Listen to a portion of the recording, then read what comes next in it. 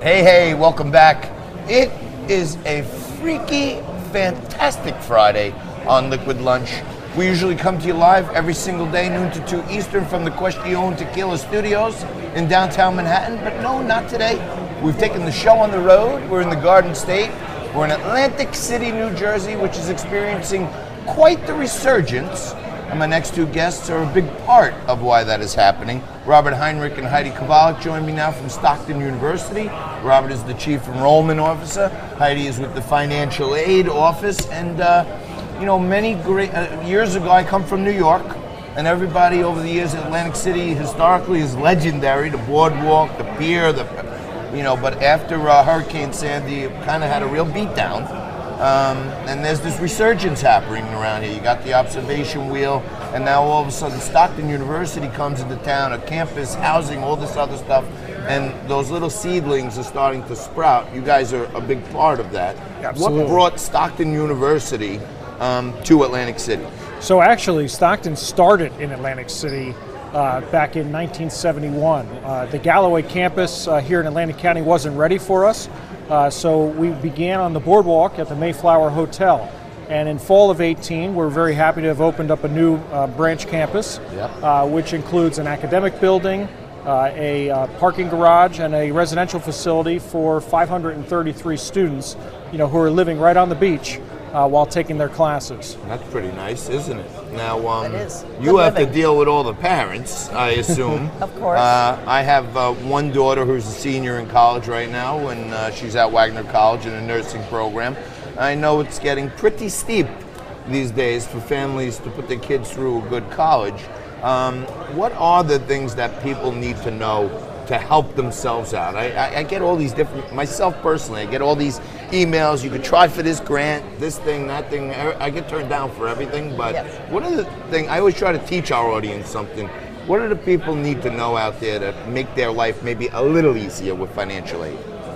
Well, of course, the first thing that students should know is that they should apply very early. The FAFSA comes out in October. It uses income information that's 2 years old, so there's no reason why you don't have your financial papers in order and ready to apply.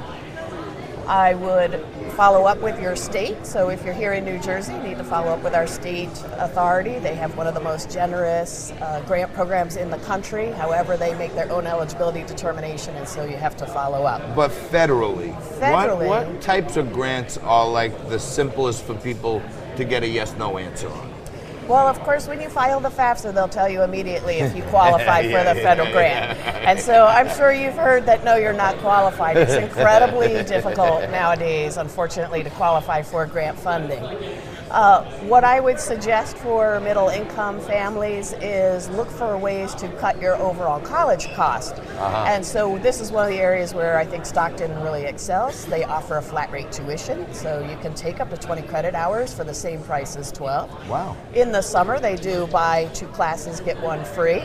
And so if you focus on doing 20 credits, 12, 20, you can actually graduate in 3 years. And that shaves an entire year off of your cost. And according to this guy over here, at the same time, you can live right on the beach in beautiful Atlantic City. Yeah. That sounds amazing. And we have a lot of students that are taking advantage of a 12-month housing option. So live, learn, and earn. They're working in the area or they have internships while taking classes. Tremendous. So, I'm feeling like in the 2020 election, obviously healthcare is like one of the number one priorities for our, baby boomer base, right? You got 10,000 Americans every day turning 65.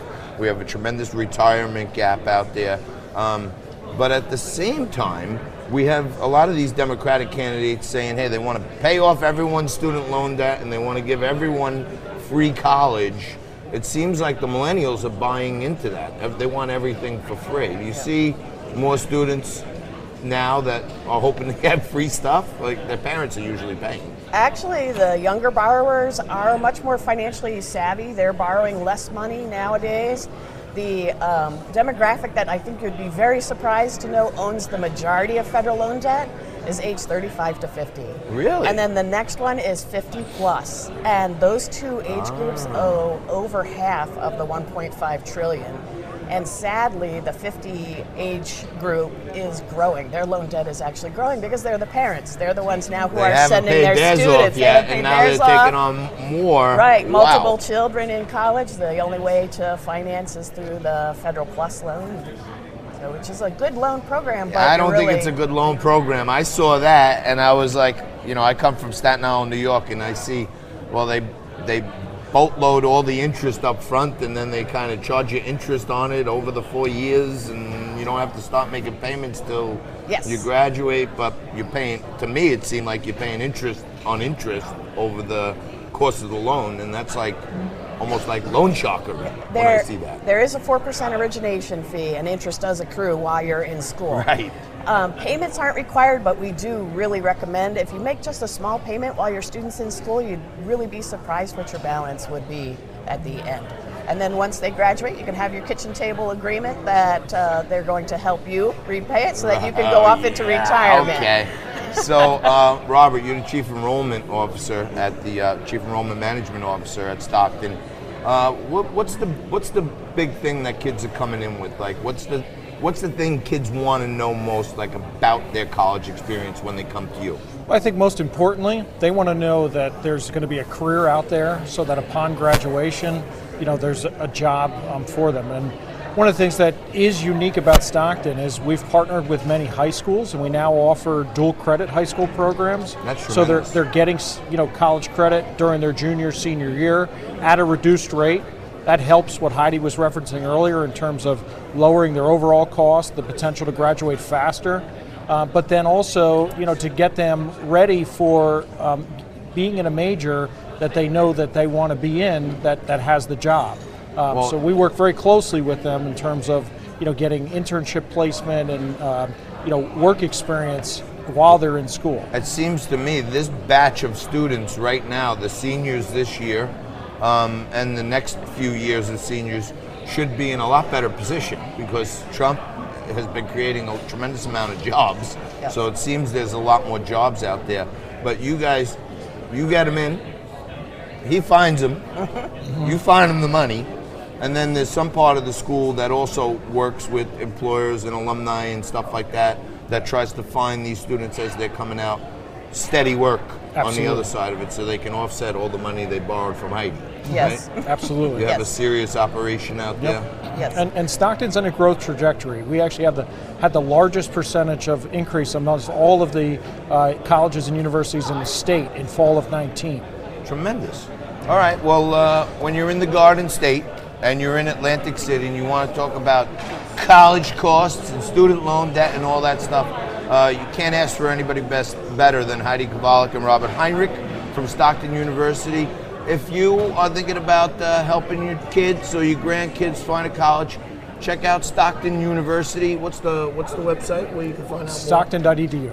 Go to stockton.edu, and you may be able to go to college and live right on the beach for 12 months a year. That sounds like a pretty darn good proposition.